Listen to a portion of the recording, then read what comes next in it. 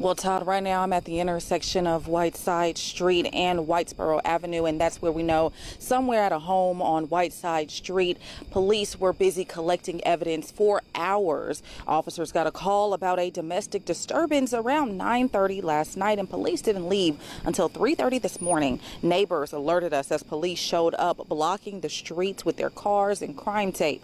Eventually, homicide detectives and a crew from the coroner's office were called in. We're still waiting for police to give us more information on exactly what happened here. But as soon as we get that update, we'll make sure to let you know on air and online. Reporting live, Commissioner Wilborn, WREG News Channel 3.